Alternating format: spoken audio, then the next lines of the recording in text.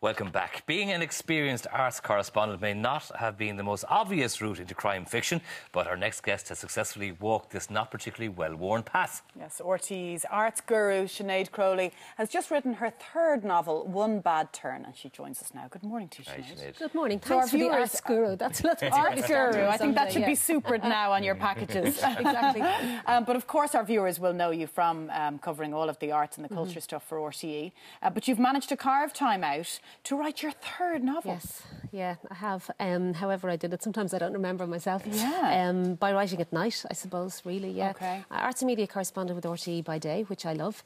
But I also love reading crime fiction, writing crime fiction. But, you know, since I was very young, I've loved reading. And I have to say, when I first started to read adult books, we all have that moment where we cross over to the adult section of the library for the first time. Yeah. And that would have been Agatha Christie for me. You know, so from Nancy Drew to Agatha Christie. Yeah, absolutely. That was the path. And from then on, always loved books that had a twist or a bit of a mystery about them. So I suppose I always wanted to write a book, but when the idea finally came, it was crime fiction, psychological thrillers. That was the area definitely I wanted to and work in. Your starting point for your books is very interesting. It's a picture in your head usually. That's how it works for you. That's the thing. People often ask, how much plotting do you do? And the terrible secret is not much is the answer, because I like to see where it unfolds. But yeah, for this One Bad Turn, which is the third one, I had this idea, or I had this image of these two women in a room, and I knew one of them hated the other. And they used to be close friends, and now one of them hates the other and wants to do terrible things to her. And so that was the strong image I got. And initially I had a completely different idea of who they were, but that didn't work. Actually, plotting the book didn't work, so I had to start again.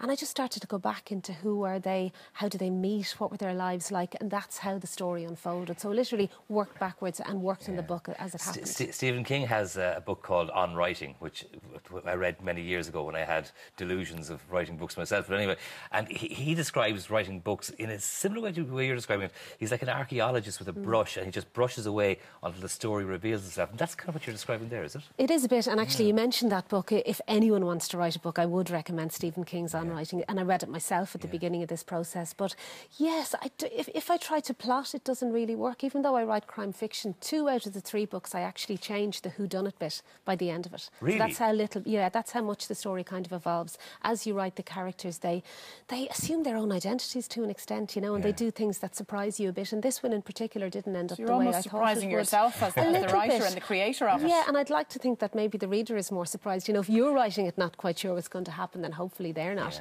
But yeah, that is it. I went back into their lives. The two women, they meet when they're 12 at a 12-year-old birthday party, then they meet again at 16 at a teenage disco set in 1980s Dublin, which was great fun and didn't require much research.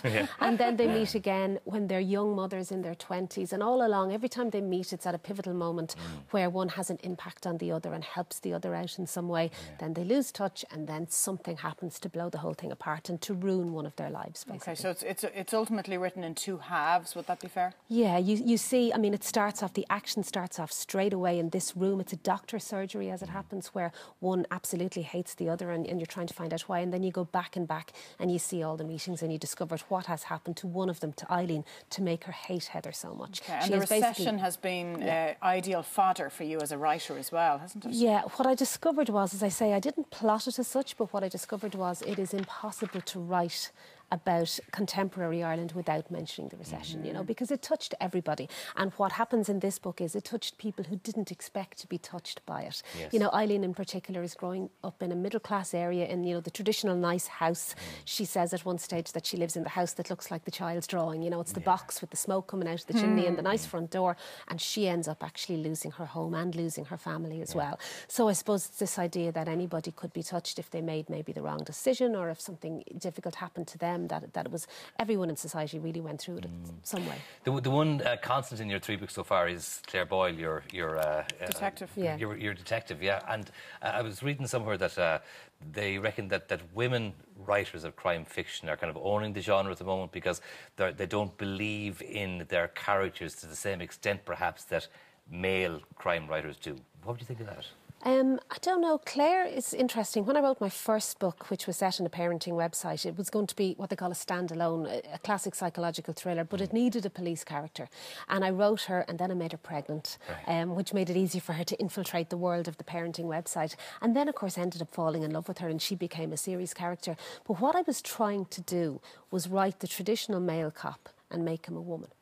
And what I mean by that is, in traditional crime fiction, the male devotes everything to his job and often kind of, it's almost expected that he leaves the family behind. You know, it's quite normal in male crime fiction to see the cop maybe not going to the birthday party or, you know, forgetting his wife's birthday.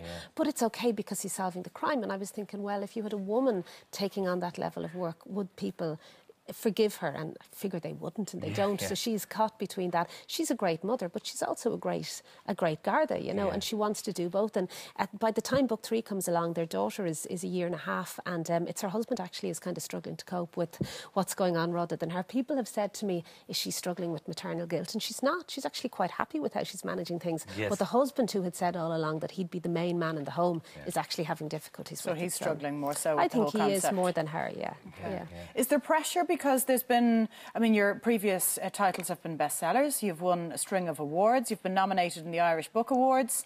Is there pressure releasing the third one? No. Or does it give you extra confidence, maybe? There's... Writing a series character in particular, there is I wouldn't say confidence as such, but there is a sense that you're settling back into her. And I suppose there is a sense that readers have liked her before. So a little bit of confidence to that extent.